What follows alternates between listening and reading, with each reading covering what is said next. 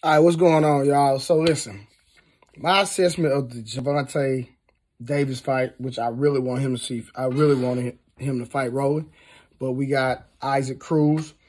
I think that, in my opinion, Tank had the best asset that I seen from Tank was his reflexes in his fight. I don't think I've ever seen Tank with cat-like reflexes in this fight. I felt like with Cruz applying a lot of pressure, Tank hitting this young man, I feel like this man has the greatest chin that I've ever seen possibly in boxing, especially with a hard hitter like Tank. He kept pressing forward, and he was trying his best to hit Tank with everything he had. But even though he did land a lot of shots, he landed some shots, Tank was still, when he got on his bike and when he was boxing, when he was moving and using his footwork, I felt like his reflexes were phenomenal. Even when Tank was standing directly in front of Cruz and Cruz was swinging, Tank was able to make him miss.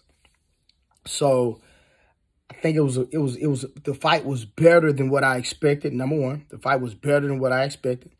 I misjudged Cruz, just being transparent. But Cruz, once Cruz get technical and he understands basic boxing skills and not just swinging for the fences, he has terrible footwork. Every time Gevonta would move, he would have to completely reset, kind of like Postall when Postall fought Crawford.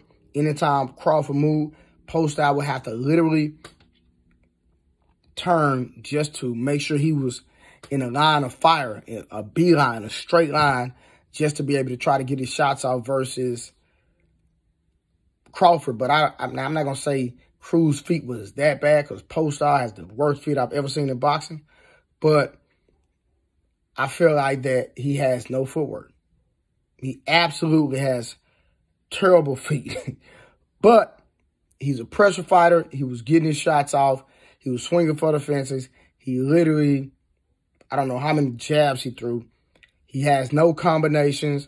And I believe that Cruz, if he gets a better boxing coach, is going to be a freaking wrecking ball and a problem for anyone once he develops basic skills. But the greatest asset that I've seen from Tank, in my opinion, in this fight was his reflex. I felt like he was moving and showing us an element that we have not seen from him. Okay? And even though he was hitting Cruz with some bombs, Cruz took everything on the chin. And shout out to Cruz for giving us, a better fight, a better fight than what I expected. I'm a little tired, y'all. It's late. So I think that, I know everybody wants to see, I do want to see Tank fight better competition.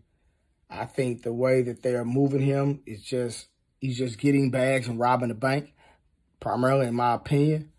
But I do want to see, I think that Tank has gotten to a level where he needs to fight the top of the top, the cream of the cream, the best competition out there, in my opinion. And once you fight the best, it's okay to take an easy fight.